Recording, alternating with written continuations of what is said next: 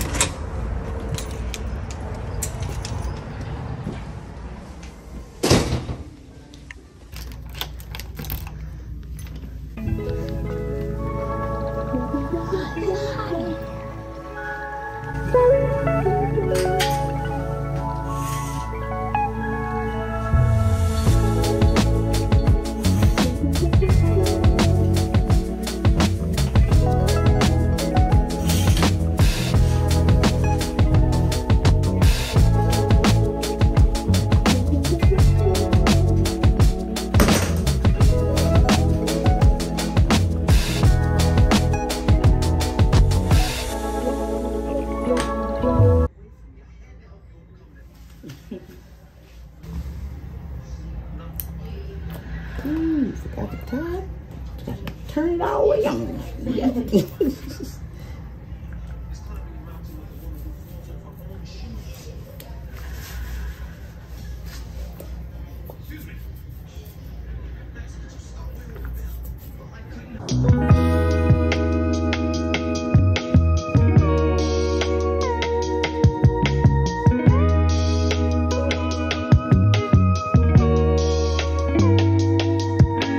Hey y'all, I had to get on here. I was back and forth on posting this video or posting this versus was I gonna put the sound on or was I gonna take it off. So I decided to take the sound off because, you know, this is my view of being a stylist, my day-to-day life of being a hairstylist, and I don't want to, you know, embarrass the client or however y'all to know, you know, who it is.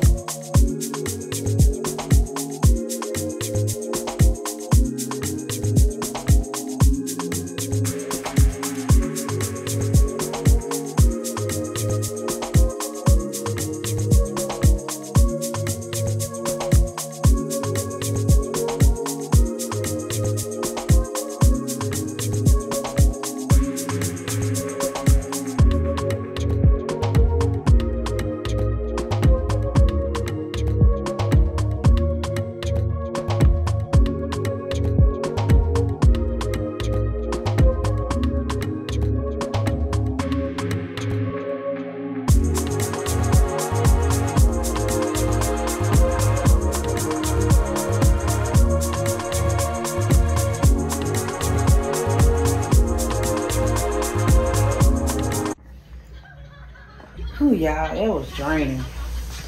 Let's see. That was draining.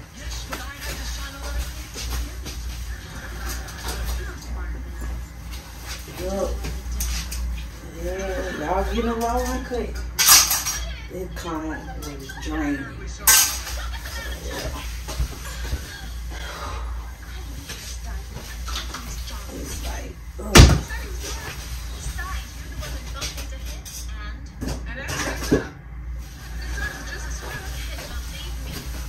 Let me see what time it is.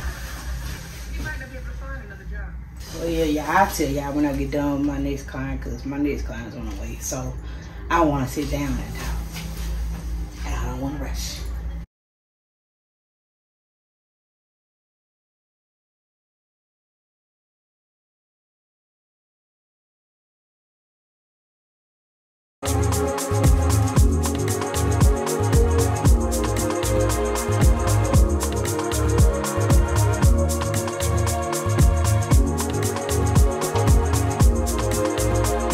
Freezing up in here. Girl, we finally got it fixed, man. Yes.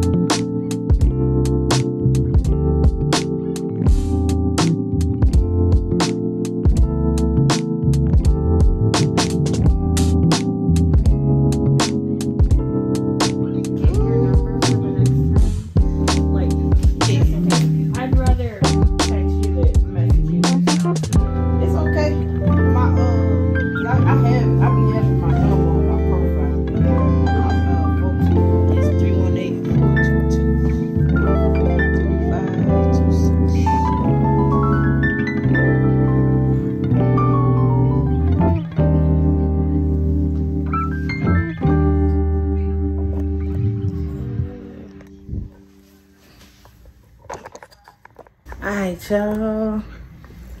Today has ended. And yeah, it was a crazy one. Y'all wanna see the sunset? Huh. Check out that sunset, that beautiful sunset. Look at that. It's so beautiful. Uh-oh, here's my charge out the way. It's beautiful. Pretty dope, y'all, that I can. Uh-oh. Y'all see that sunset? Yeah, it's pretty dope. Pretty dope. I get to watch the sunset and do hair. But yeah, y'all. Let me tell y'all about what happened today. My last client, she's been with me before, and I enjoy her. I enjoyed her, so yeah, she got great energy, fresher, you know, especially after what I just went through.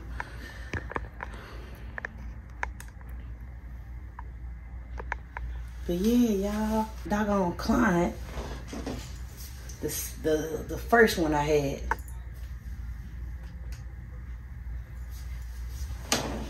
So yeah, like it's so draining. I don't even want to talk about it right now, but I want to let y'all know everything. This is behind the scenes of a hairstylist, regular life. Like this is real. So yeah, like when it started, I was like, when she came in, her hair, of course, you know, I'm okay with it. You know, if you want to disrespect somebody's business, I mean, disrespect the hairstylist and their business, don't read anything on their site. Don't read the policies, don't read nothing, because that's gonna set the tone for the appointment. It's so hard to shake back from the appointment when you come in and you're not prepared. You come in to pay money, pay a service, and don't come into an appointment not prepared and knowledgeable of who the heck is doing your hair. Like, I mean, you will read policies and stuff, hopefully, when you're going to these big corporations like Walmart, Target, all that. If you buy something or you get something where you have to read, you know, or if you returning something in a spot, you gotta hit the policies. But yeah, like, I know she was asking about a service and adding a service, because she just did a silk press. And the silk press was, when she came in, I knew instantly that her hair hasn't been touched by a silk press in a long time, and it was damaged, and it needed more than a silk press. But she booked silk press, so I knew, like, hey, I'm gonna have to make it work. But I can make it work with treatments. If you don't have a treatment, I could try to make it work, especially if I got somebody behind me. Because, of course, I'll ask you to add on the service to better your silk press finish. But if, you know, if I don't have time, I can make it work. But if your ends are not in good state, I try to drive that, like, hey, you didn't book a trim, you didn't book a cut, so I'm just gonna let you know at the beginning of the service that this silk press is not going to look right. It ain't. It's not gonna look right. It's not gonna be flowy, especially if it's damaged. Like, if your hair strands are damaged, as well as trying to get us, you know, as well as not having treatments or anything. And it's, y'all, it's not, the texture is not the issue. Like, man, I could silk out from 4A to Z. I could silk out some hair, but if your hair itself is not in a good, healthy state, that's the work. That's what the work is, the struggle. That's where we struggle with as hairstylists. We're silking out, and you trying to get your hair to look like these Instagram people and other sites like TikTok. Like, man, you gotta know that, yeah, that's good footage, yeah, that's a silk sleigh, but that person's hair is healthy, it's in a healthy state. Like, you gotta keep that in mind. Like, man, like, that'd be my thing. Like, I get it, but so the thing was, like, I get you come in, man, your hair not in the best state, and you're trying to learn, you know, how to better it. But if you come in and you kind of don't feel comfortable, you think you kind of knowing everything, or if you don't know it, you're not trying to listen. Like, I'm trying to tell you how to build your hair, and you're not listening to it. Every time I say something, you're like, okay, well, yeah, you cutting me off. Like, I know you're not taking it in, and you just gonna have your hair looking crazy. And my thing is, the people that, the clients that give stylists, and I know stylists can vouch for this, the people that give stylists issues the most with their hair is the ones that has the most damaged hair. Like, the people that has the most damaged hair is the ones that give us the most problems. Or like, ooh, don't touch my hair this way, don't touch my hair that way. Or they scared that I'm gonna tear the hair up and your hair already tore up. Tell me how that makes sense. Like, don't care about your hair now. Don't decide to care about your hair now when I'm touching it. That's my thing. Like, don't decide to be that part. Like, I get you cared about it coming in, but don't try to, okay, now I'm being very careful with my hair. Like, no. Trust that I can take care of your hair. You've seen my work. You've seen it all. I always ask clients, like, hey, if they showing like they don't trust me in the service and it's becoming awkward, like, yeah, I'm not the type that'll keep it in. I would let you know, like, hey, how you come across me? How did you hear about me? Have you checked out my work? All the above. And then if the appointment becomes to where it's kind of disrespectful, where I can tell that you having a big issue with me doing your hair, like, I'm the type, I will literally stop the appointment. And I'm not that type of where I'm being mean to you. I'm not finna cuss you out. I know how to do customer service. I went to school before hair. They taught us customer service. I had jobs with customer service. I know how to talk to somebody. But I would literally stop the service. I would turn you around, or I would come to you and like, hey, you know, I would tell them as it is. I would tell them what's on my mind. I would tell them, like, hey, if you don't feel comfortable with me doing your hair, I completely understand, and we can stop the service. Bing, bang, bang. Sometimes I even refer you to somebody. Maybe they could do, because I know that just like clients try to find good hairstylists for them, just like stylists, like, man, all clients not gonna work for me. So, like, yeah, like, man, it's crazy. So then, like, at the end of the appointment, I purposely, like, I asked her, I was like, so how are you going to take care of your hair? So I could see if she was really taking it in. And I knew she wasn't. And she said, I just don't know how to. No, I like, no. So I literally told you that this is what you need to take care of your hair. So I made sure that she took it in, you know, because it was annoying. I was drained, but my big thing is her taking in with the health of her hair. Because I told her, you know, I said, you are too young for your hair to be this damaged.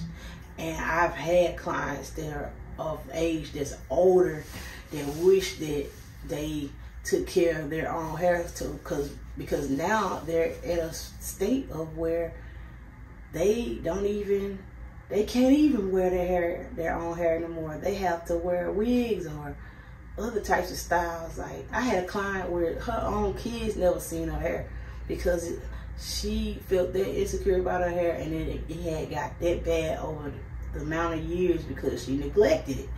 She looked at her hair as secondary and weaves as first, primary. So, like, yeah, like, man. So, like, I didn't want to kind of get on her, but I was like, yeah, like, because, you know, I try not to be like, oh, F this, F the appointment, but, like, yeah, like, man, even though I'm drained and I'm ready for you to get up out my chair and I don't want to do your hair no more, man, you finna learn something before you leave this chair. You might not ever come back to me again, but I gotta let you know, like, hey, this is how it is. Like, I'm just trying to let you know, to educate you. If you whether you come to me or not, please take these keynotes and please better your hair. Don't just say I'm gonna be better when you come in this chair and then go back to your old ways. Please make this be your first day of your journey of bettering your hair. So yeah, y'all, it was crazy.